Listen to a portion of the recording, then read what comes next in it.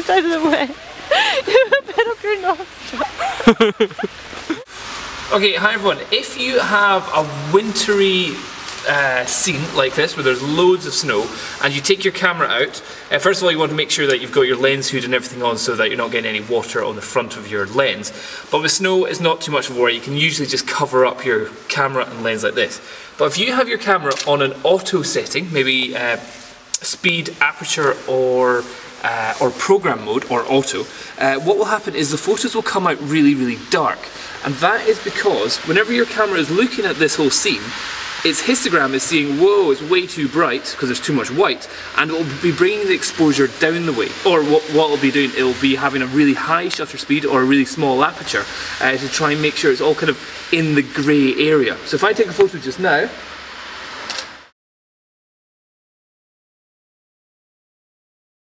there's going to f8 and 250th of a second. What you need to do is do some exposure compensation, and that's some positive.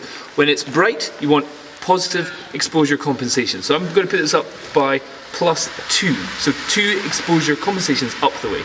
And if we take the shot again,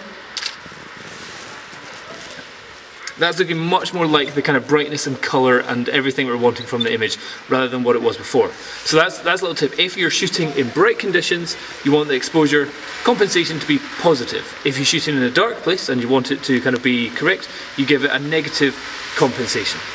So if we're also doing it with a portrait, so we're going to take a picture of Kim here and we're going to use flash, we're going to have +2 compensation on the camera exposure, but we'll need -2, or maybe somewhere around about that, exposure compensation on the flash. So it's separate ideas that you've got on the flash and actually on the sensor. So here we'll take a shot of Kim out in the snow just now.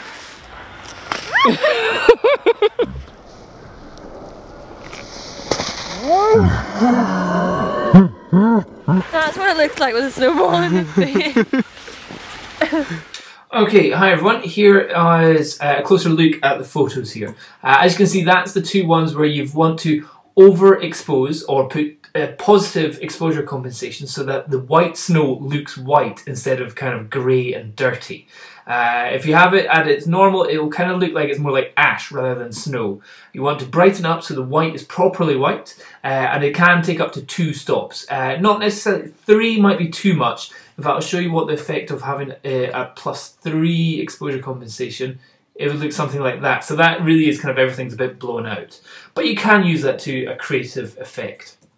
Okay, so now if we look at shots of Kim that we did with flash. Now, here is if we didn't do any exposure compensation on the flash. So what you've got to remember is there's 2 different things. There's a compensation on your camera sensor, which is what it will be seeing, and it will be automatically changing the TTL settings on the flash. So if you put +2 compensation, the flash itself will also be +2 flash power, so be twice as bright. Or effectively that's 4 times as bright if it's 2 EVs. And as you can see here, this is the portrait I took of Kim, and it's blown Kim's face out totally. So Kim is just way too bright. If we were to bring that down 2 stops in RAW, that's kind of the exposure that you'd want it to be. And that kind of looks okay there, but again, the snow behind her is all looking kind of grey. So what you've got to do is you've got to do a positive exposure for the image and then a negative setting for the flash.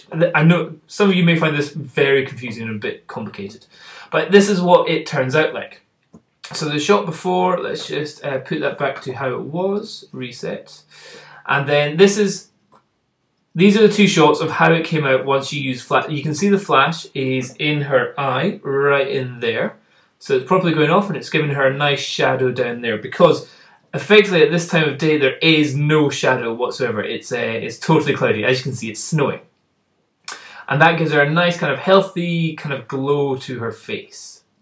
This is probably my favourite shot here. So if we look at the details of the library and we go in, we can see, if you head down here, okay, the f3.3, 1/250th of a second, so that is hopefully underexposing the background.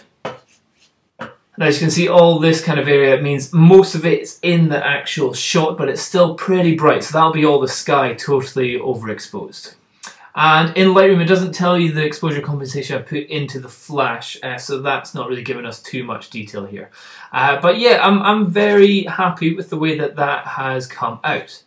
The good thing that I took the photo in RAW is that I have total control over the white balance here. Just now, I really can't complain. I think the white balance is quite nice. We can make it look colder by bringing the white balance down a little bit, and that might be quite cool if you really want it to look a really cold, wintry shot. With that, let's see what it'd be like if we enhance the blacks and maybe brought the exposure up a little bit more. It could be really cool, kind of maybe like a bit more poppy kind of idea. And then if we bring the vibrance up, maybe work more just kind of around the eyes, giving it really strong eyes, that would look quite good. Or you could bring the temperature up a little bit so it almost looks warm, but that's not really working in this place. Being that it was daytime, the correct white balance should be around about 5,000 there. That looks a bit too warm, so I'm definitely thinking a little bit cooler, maybe 4,500 is about right. So that's cool that you've got that exact kind of control when you shoot in RAW. But as you can see, the background is totally blown out, which is good. If we click on the highlight button here, which makes everything red, and we click on the darks, that makes everything that's totally blown out black is shown up in blue. If we do that, you can see that all of her dress is blue, or jacket's blue. And if we totally overexpose, then that's all red, which is what we don't want to do. So if we bring it down to kind of where it was, the bits which I want to be overexposed, the snow and the sky. Well, the sky we can't really do anything with it at all because it was just a totally grey overcast sky. We could bring it down, but it just makes it grey rather than showing any definition in the sky. Here's another shot done with the different camera again. That was what it came out when it's shooting in auto, and it looks okay, but it just looks a bit dull. It looks a bit grey. Putting the exposure up a little bit, and then now you've got it so it's kind of the more accurate kind of colour that you want it, so it looks like a bright, snowy day. Now, here's another thing which is quite important to notice, is that whenever you take a camera outside in the snow, that's fine. Whenever you go inside a restaurant, here as in a coffee shop, suddenly your lens will totally steam up. Well, my filter on the front of my lens did, which is kind of giving me this kind of halo effect over Kim.